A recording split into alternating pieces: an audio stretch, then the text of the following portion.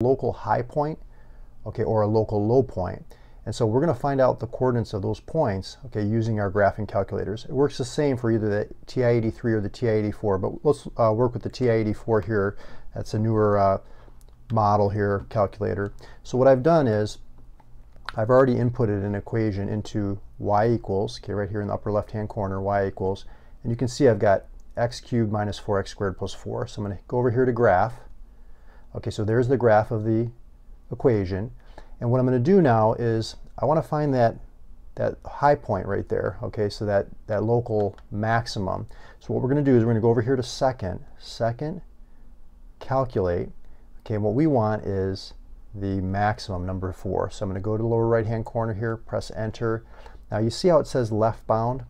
Okay, what we want to do is we want to arrow just a little bit, and you can see I'm using the left and right arrow keys. I want to arrow just a little bit to the left, okay, of that high point. Okay, so it says left bound. I'm going to press enter, and then I'm going to arrow to the right of that high point. You want to make sure you go past the high point, otherwise it's not going to give you an accurate value. And right bound, I'm going to press enter. Okay, and then it says, you can see guess. I'm going to hit enter one more time, and it finds that high point, okay, in between those 2 points that we selected. Now you can see over here, see this e to the negative 7? That really means scientific notation. That's 8.2 times 10 to the negative 7th, which is a really small value, essentially 0. So you can see when x is 0, the y value is 4. Okay, so if you see that, you know, you can see that's very close to 0. Let's find the local minimum here now. We're going to do the same process. We're going to go to second, calculate, and we want the minimum this time, number 3. So I'm going to hit enter in the lower right hand corner of your calculator, and I'm going to, you can see it says left bound, so I'm going to arrow just a little bit to the left of that low point right there. Okay, and I'm going to press enter.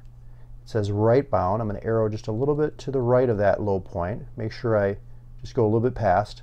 Enter one more time, and it says guess. You can see I'm going to press enter one more time, and you can see it's at 2.67 approximately, and the y value is like about negative 5.5 if you round. So that's how you find the local maximums and local minimums using your graphing calculator. I'll see you in the next video.